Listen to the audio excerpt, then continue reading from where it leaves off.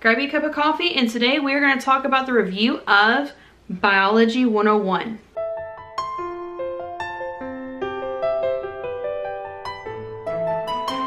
Hey everyone, you know we spent the past several weeks talking about movies as literature, and then last week we talked about our overall plan of homeschooling, and kind of my goal is to try to do one homeschooling video once a week for you guys unless we're traveling, and then if we're traveling you might see this a little bit more delayed than the one that we just filmed for last week. But if we're not doing travel videos then you will see this like the next week. But the next subject I really want to talk to you guys about was our review of the Biology 101. Last year you saw us do the unboxing.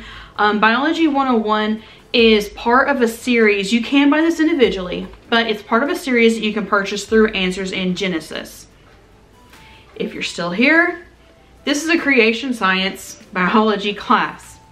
And if you're still here, so some people, I try to be open and honest about the fact that we do Christian homeschooling. But I think sometimes people just like will get halfway through a video and be like, wait, what?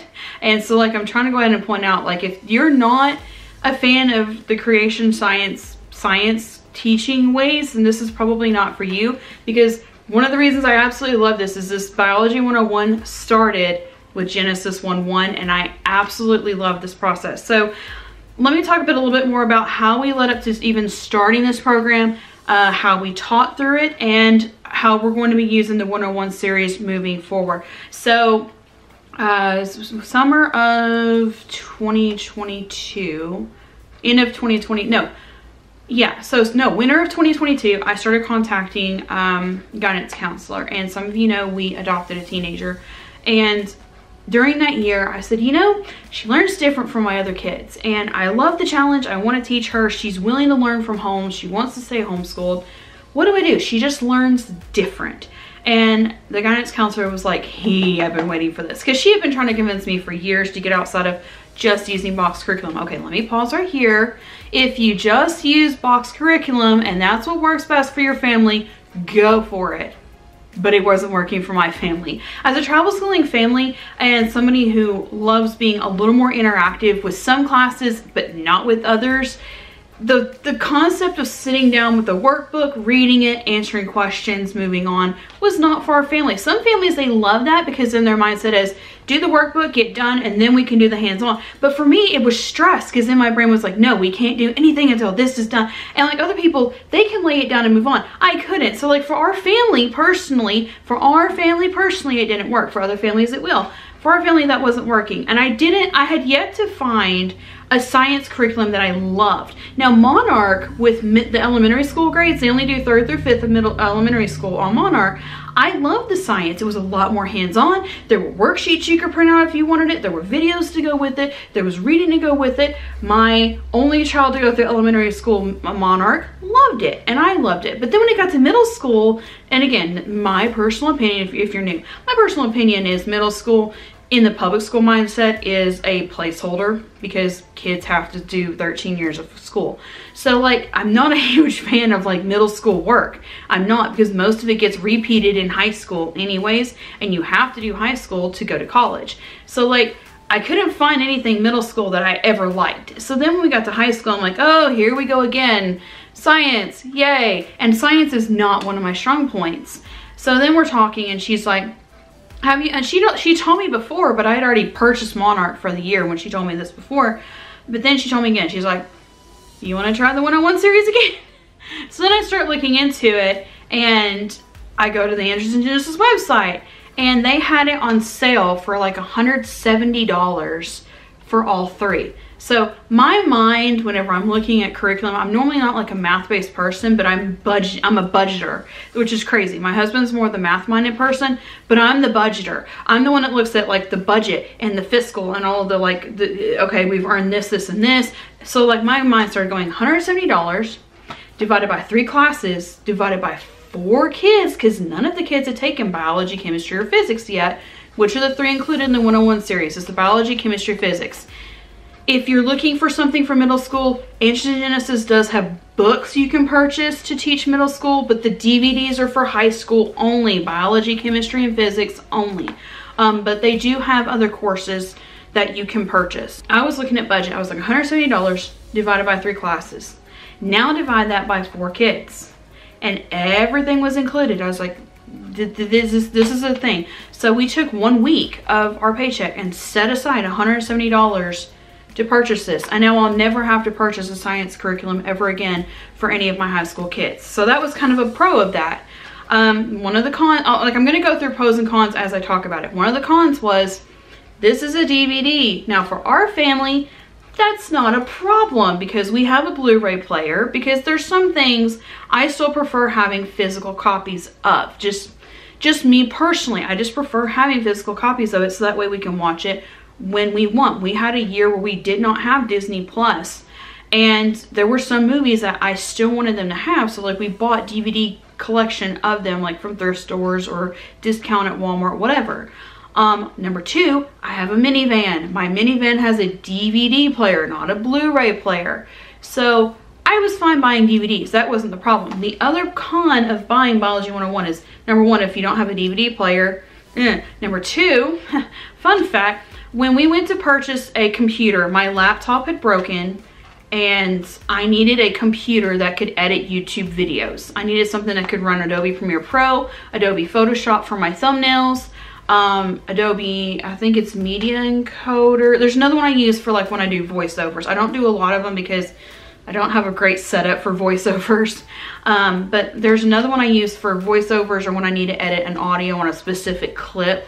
But like we have the entire Adobe collection, and also like I can make my own PDFs for people that want like PDFs of like curriculum and things. Of when I build my own curriculum, I can make those into PDFs and sell or give them to people. But like I needed something around all that. The only thing that they had at the time, they're like, look, most YouTubers are moving to gaming PCs because it's the only thing that can keep up with the speed, the upload speed of YouTube, the processing speed of Premiere Pro, because like it would take like 45 minutes for my laptop to process a 10-minute video. It was crazy. So we bought a gaming PC. Fun fact, all gaming PCs starting in about 2020, I think was when we purchased it, do not have disk drives. The downside to this is if you do not have a separate disk drive for your computer, which we end up buying one 100% for this, is all of the book work is on a PDF format that you have to download from here. Now, I've heard some people say that if you contact them and email them, they'll email you a PDF. That's not confirmed. You possibly could. I don't know. We personally bought like a separate disk drive that will plug into the USB or HDMI. I can't remember, that's Matt's field. And Matt plugs it in. He downloads all the, I think I have all of them now. He downloads all of them, and what it does is there's 2 separate things on here. So one of them is what they call the guidebook. It has all of the written work that you read to go along with the video, all of the quizzes, and then what we do is, because we have Adobe, we can edit PDFs. Only the person who owns the Adobe subscription can. It's like our whole family shares the Adobe thing, but you can only log into 2 at a time that can edit. So because I'm the primary owner of, owner of our copy of Adobe, I can go in and edit. So what I do is I will take the kids' guidebook before they get it. I will open it in Adobe and I will delete the answer sheet to the quizzes. They can still look at the quizzes. I'm fine with my kids seeing quizzes before you do them. It's the equivalent of like some classes in high school and college, they do open book quizzes. So for me, I'm fine with them seeing the quizzes to be like, hey, this wasn't in the video, maybe I should go back and look up this information before the quiz. Now, are they gonna get to open that while they're doing the quiz? No, but I still want them to be able, I'm fine with them going back and look. If you don't want your kids to see the quizzes at all, you can go into Adobe and you can delete a page, and all the quizzes are on one page together. Like, there's not gonna be a quiz on half of a page and then reading work. No, it's all quizzes. So like you can delete just the quizzes, you can delete just the answer sheets to the quizzes, and then what I do is I rename it Guidebook for Teens, and then I have 3 files on my computer. My copy of the guidebook that has the answers and the quizzes, the copy for the teens, and then there's also a 3rd one called the accreditation program. The accreditation program for this DVD is amazing because it literally maps it out week by week. And you can also, if you wanted to, you could actually print it out and you can check off as you go. Okay, day 1, like, and the other thing I love about it too is, I'll just plug this in here, it only does 3 to 4 school days a week. If you saw last week's video, we only do 3 to 4 school days a week. So what it does, and it breaks it down into like if your state requires X number of hours to complete a credit, it breaks that down. So like it'll be like, day 1, watch the video, and like all the videos on here, I'm looking at the back of it, all the videos on here will say how long it is. Like the first video is 15 minutes. So day 1, 15-minute watching, check off. Day 2, and I won't tell you like what all's on there because that's part of their copyright, but like day 2 it'll be an activity. I will say like this, so like sometimes on there for the accreditation it may be like you have to go check out library books, and sometimes one of the other things I like about it too is they change it up. Like sometimes you can do juvenile books, or sometimes they'll specify non-juvenile books. Or if you don't have access to a library, a digital library, it also says you can supplement videos. Well, Answers in Genesis sells this. And I think actually it's called the 101series.com. I think somebody also said like Master Books sells this. But the other thing too is that we found it's now not, again, it's not put out by Answers in Genesis. Answers in Genesis sells it. But this is biology. A lot of the videos that we were like, well, I can't really find a video on it. Answers in Genesis Kids page had some kind of video that related to it. So like if you don't have access to the books, Answers in Genesis, check out their entire library on YouTube and their website. You're probably going to find a video that you could use in place. And then it also breaks the lab work apart and tells you like, now the chemistry one, I'll get to that next week, but it actually had like a shopping list to go with it. I don't think the biology one did that. Because the biology actually has less lab work than the chemistry one. The biology one had more field trips. And that was the other cool thing it did too, was like it broke down, okay, this week you're studying this, so you're going to do a field trip with this. And then it would give you like field trip ideas for each thing. Or like the lab work might be like you're petting your animal at home, and then you're like, hey, your animal has how many legs? And can you feel your animal's heartbeat? You know, stuff like that. So it was, I really liked the way that everything was, broken down in the accreditation program. So those do come with it, and I will show you. What it does is, there's several DVDs in here. On the last DVD, if you look at the bottom, it says accreditation program. So all you have to do is put that DVD in, download the 2 PDFs, edit them if you want before you send them to your kids, and then you're good to go. And so what I do is once I edit them, I email them to my teenagers. But so let's start at Biology 101. How does it start? It literally starts with Genesis 1:1, and it goes through, it teaches biology through creation week. So like the first disc is introduction. All the discs, there's an introduction video, and I love that because it's like, I like starting a subject out slowly, but also like with the information you need of, here's how this class is going to go for the year. So I love like video teaching classes where we can do like introduction videos for like day 1. But then like all the discs are broken up, and everything is broken up by days of creation. And then like the ones where there's multiple things that happen on that day of creation, they'll break those up. So it 100% starts at day 1 of creation and then goes all the way through the 6 days of creation. And then it also breaks apart like mankind from the rest of it, and then genetics and cells are also separate. So like it's all separate together. So how did I use this? So one of the things we would do was, number 1, I would schedule like 1 day a week to watch the Biology 101. Now if one of my children wanted to go back and watch it again instead of reading the bookwork, I was okay with that. And so far we found that like that actually worked. Watching it over and over again was just as beneficial as watching it once and then reading bookwork to go with it. There were a couple of times in the bookwork they would be honest and say, hey, we did this in the video, it was an accident. Like one time they accidentally misnamed a bird call that was on the aviation video for a different bird, and they mentioned it in the bookwork and said, oops, sorry, here's what it actually is. But then that wasn't on the quiz, so it wasn't a problem. So we would watch the video, and then we would go through and I'd be like, you know, yeah, we could do this hands-on. Or also I could be like, you know, I don't really want to do that hands-on or that field trip, let's do this instead. So I had the liberty to do that. And then we would go step by step. The other thing I loved about it too was, like I said, we have a DVD player in our van, and we did a lot of travel schooling last year, and especially over the summer. So it's based, Biology 101, if you're going through days of creation, it was mostly animals, and it was mostly not talking about maturation of animals. And I think you know what I mean when I say maturation, because if I use other words, this video is going to get flagged. Let's just leave it there. It doesn't really deeply cover that, which is another reason why I like more of like a Christian perspective of it, because like I feel like talking about maturation constantly in science is not really necessary. And I just feel like it's, I don't know, it creeps me out when people like overemphasize maturation when they talk about specific subjects. So it doesn't. It talks about like biology. It literally talks about the biology of these animals and like how they're different and actually like what biology is. But so like, again, it's just animals. So I would take this with me, and whatever unit we were on, we would put that in the DVD player, and we would watch it while we were going shopping or whatnot. And I saw one of my kids who was struggling with science the year before make all A's this past year in biology. One of the things I did different was, and the reason why I waited so long to do the Biology 101 review, even though my two now have already started chemistry, was when I saw on here that they had Mankind, and I went through the accreditation and started reading what all was going to be in Mankind, I was like, you know what?